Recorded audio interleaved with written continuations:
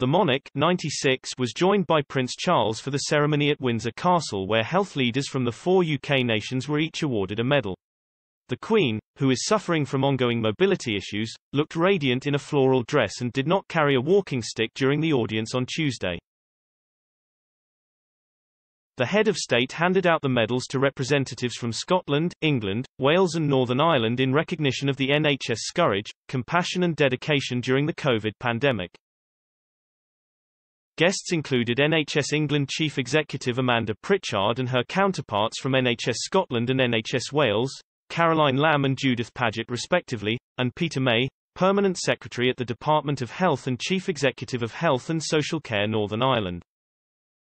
They were joined by a frontline worker from each of the home nations, including May Parsons, the nurse who delivered the world's first coronavirus vaccine outside clinical trials to Maggie Keenan on December 8, 2020. When the nurse told the Queen, "We're terribly, terribly proud of the vaccination rollout, it was so successful," she replied, "Yes, it was amazing."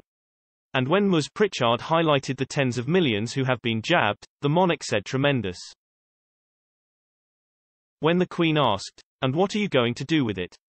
With regards to the medal, she was told by Ms. Pritchard it would go on tour of the NHS before being found a permanent home.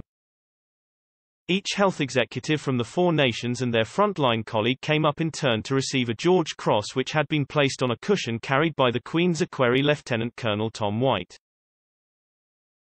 Lieutenant Colonel Michael Vernon, Controller of the Lord Chamberlain's office with responsibility for organising ceremonial events, read out the George Cross citation at the start of the ceremony. He said, "It is with great pleasure, on behalf of a grateful nation, that the George Cross is awarded to the National Health Services of the United Kingdom.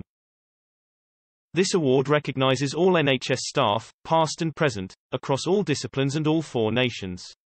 Over more than 7 decades, and especially in recent times, you have supported the people of our country with courage, compassion and dedication, demonstrating the highest standards of public service. You have our enduring thanks and heartfelt appreciation." The award of the George Cross by the Queen is made on the advice of the George Cross Committee and the Prime Minister. This marks only the 3rd occasion on which it has been awarded to a collective body, country or organisation, rather than an individual.